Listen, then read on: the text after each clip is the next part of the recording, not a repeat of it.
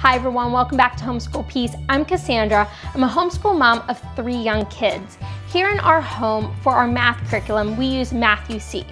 All 3 of my kids this year are using the Math-U-See program, and they're at different levels through Math-U-See.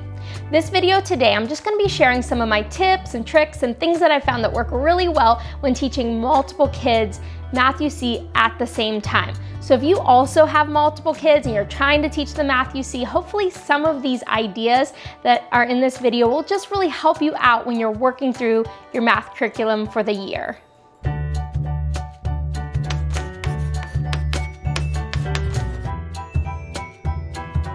If you're new to Math-U-See, check out my pros and cons video that I did on Math-U-See. I have that link below. That'll just give you a really good idea of the program, the flow through the material, and some really good close-ups of the inside of some of the student workbooks, as well as the teacher guide. So go check out that video if you have not really heard much about the Math-U-See program. This year I have a child in primer, one in alpha, and my other one is in gamma this year. And so my kids are on the younger side. So if you have some older kids going through Math-U-See and they're a little bit more independent and you're able to sort of send them off to go work on their math problems and then just simply come back for help. If your kids are at that age, you know, that's an amazing age where they can work more independently. My kids are definitely on that younger side that they really require me to sort of stand over them or check in with them and really help them through their math work. So if that applies to you, if you have younger kids that you're working through some of the earlier elementary levels of Math-U-See, hopefully, you know, some of these tips will help you through teaching those levels. So my first tip is really simple. It's just to make sure you're actually reading the teacher manual. And I know that sounds simple, but what happens with Math-U-See, because you have that video that your kids are watching when they're first starting the new material or that new lesson, and then you're using those student workbook pages. So what ends up happening is you hit a point that you're watching that video and then you're sort of teaching from the video and then using the worksheets. And I've even hit a point that I've gone a couple of our lessons and then I suddenly realized that I missed a few chapters of actually reading through the teacher manual. Why I find that important is inside the teacher manual, there's some additional ideas or fun, you know, extra activities that they have in there that you can do with your kids, as well as even some mental math activities. You're just asking your kids out loud to go through some addition or subtraction facts, whatever they're working on, and you're doing some mental math with them. And so I found that I've actually skipped those, and so I've had to sort of rewind a little bit and just go through some of that because it is really some nice extra stuff. As well as when you are reading through the teacher manual, you'll have a better idea of like what's coming up, especially when you have, you know, multiple kids. So for me, I'm like reading through 3 different teacher manuals and seeing like what's coming up, what am I going to be teaching this week. So I really highly recommend just taking that minute, make sure you're actually reading through the teacher manual and using the teacher manual to help you when going through the lessons. For my tip number 2, this one's actually really my favorite recommendation that I have, is to stagger the start of the new lesson. So when you're going through the lessons, you have that video that your kids are watching, and that first day, maybe second day that you're going through the new materials requires like the most teacher involvement. You know, maybe you're watching the video, then you're going back to the table, you're pulling out the blocks, you're walking through the blocks, maybe you're doing some stuff on the board, and your child really just needs some help while they're like learning the new material.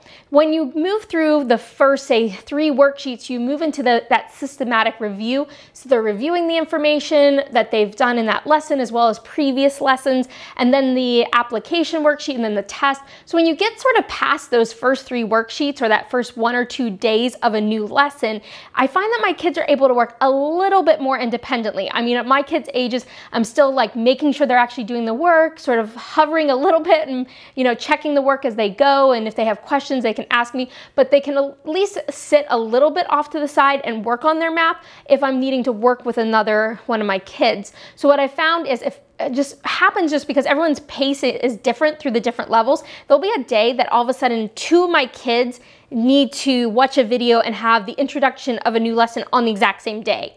And I have just felt that's like so much all on one day. So what I will do is I will just take one of the kids, whether they're maybe need a little bit extra practice, or even maybe they're just a little bit ahead of my original plan. I'll just have one day that they'll just do some extra practice, and I can set them up on the Matthew C drill page, which I'll get into that drill page soon because that's another recommendation.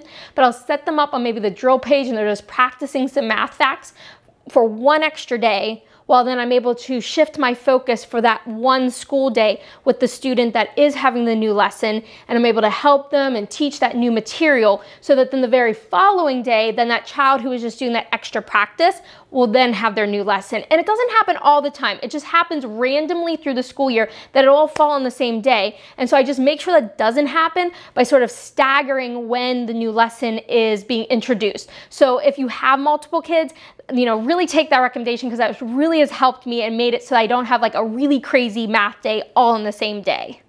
My tip number 3, and this I also shared as part of that pros and cons video, so if you watch that, this part's a little bit of a repeat, but I think it's really important to bring up, is that you don't have to do every single worksheet that is in the material. So for Matthew C, there are 30 lessons, and for each lesson, there are 3 lesson worksheets, 3 systematic review worksheets, the enrichment application worksheet, and then the test. So that's going to be like 7 different worksheets plus then the test. And so what I found with my students, if they sit down and they really know this information, like if we're simply working on skip counting by 2s and they already know how to skip count by 2s and they're really fast with it, maybe I'll do 1 lesson worksheet and I'll skip those other 2 lesson worksheets, grab one of the systematic review worksheets the next day, make sure that they know what they're doing, plus remembering the things from the previous chapter, and then maybe the next day I'll give them the test. And I'll just move them a little bit faster on the things they actually know. So then when we hit a point that we need to spend some more time on a new topic that maybe they're struggling with, we can spend that extra time. But the other reason why it helps not doing every single worksheet and being able to move them a little bit faster is if you have that day that all the lessons sort of hit on the same day for the start of a new lesson, you then have a little bit more wiggle room to be able to have that one student maybe just have an extra practice day, and you're not feeling like, oh, pressure that I have to do this worksheet today. Instead, you can set them up on the drill page or just do some extra games with them for math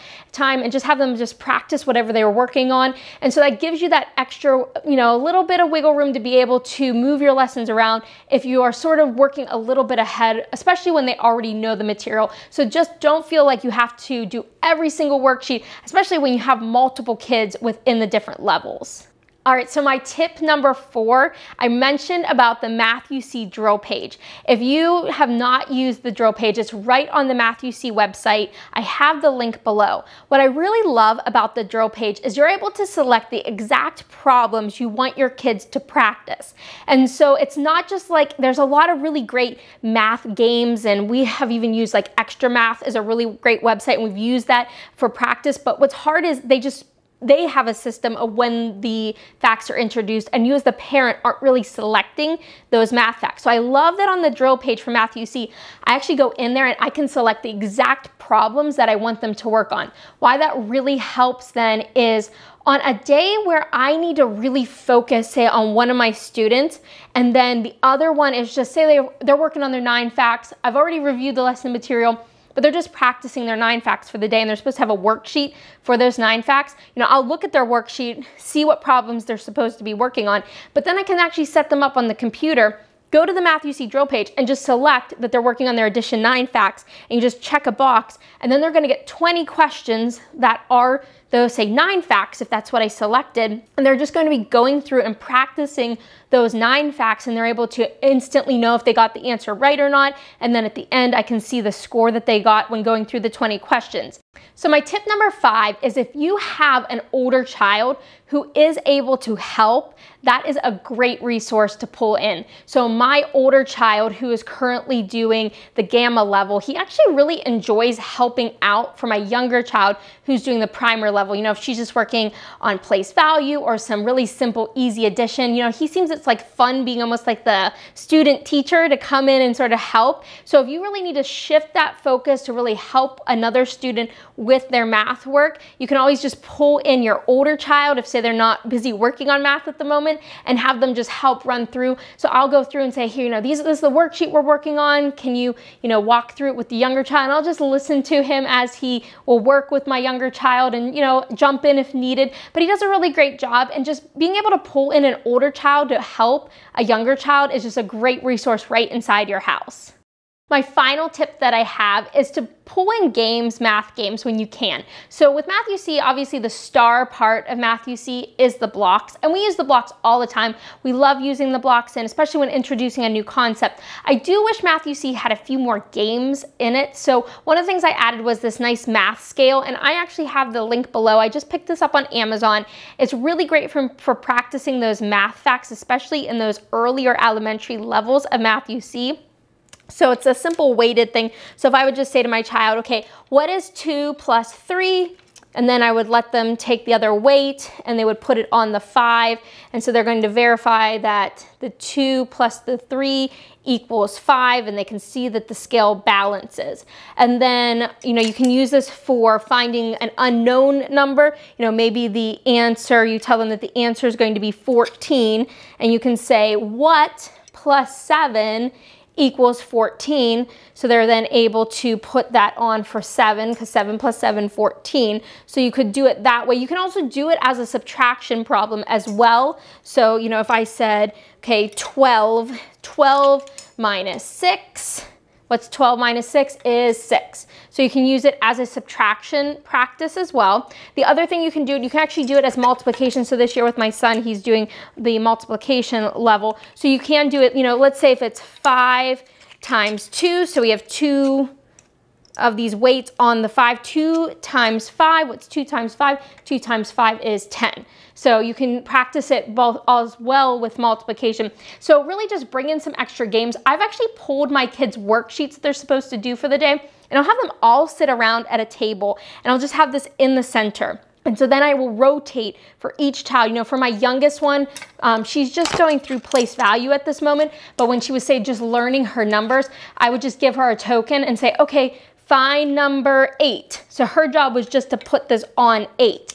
And then I would rotate to the next child she's in the alpha level, and I would say, okay, what is 2 plus 2? And then have her be able to answer 2 plus 2 is 4.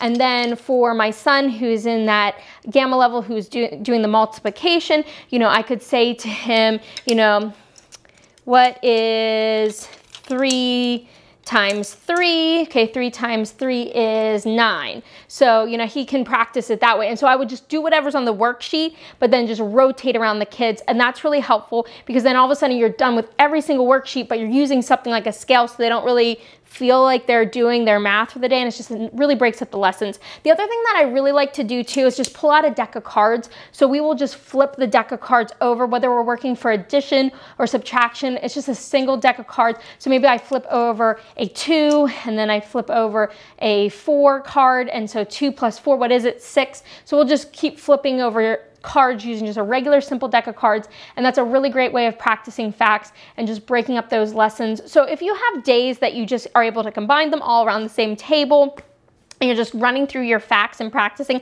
whatever their lesson they are on, that's also just a really helpful way to get through all the material in one sitting. So hopefully some of those ideas helped you out and you're able to use those when you're teaching multiple kids with Math You See. It's definitely not an easy thing. You do feel like you're juggling a lot, and you're sometimes having to have one child wait a little bit while you're then jumping to the next child. So it's not like a super easy process, but I have found some of those ideas definitely do help us during our day, and we're able to get through math all at the same time. So if you like this video, make sure you click that like button and click that subscribe, and I will talk to you soon. Thanks. Goodbye.